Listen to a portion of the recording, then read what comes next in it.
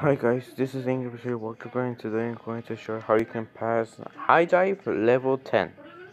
So the first step the first thing is you you launch Chuck underwater, and once it gets near the rope, tap on him when the time is right. Tap on him at high speed. Hit the TNT rope. This will send this will send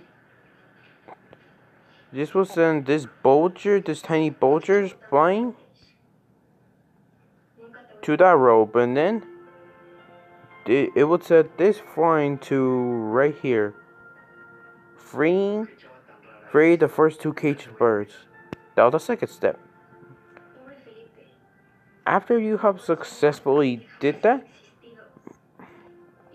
next launch Red underwater as well. But when he hits the seaweed, he'll float up and hit the TNT rope, freeing the last remaining two. And once again, if done correctly, you can get 3 stars. So yeah, that's how you pass high dive level 10. So once again, make sure to smash the subscribe button, and the like button, comment and share this video with your friends and family. Keep looking in Rio, and I'll see you next time. Bye.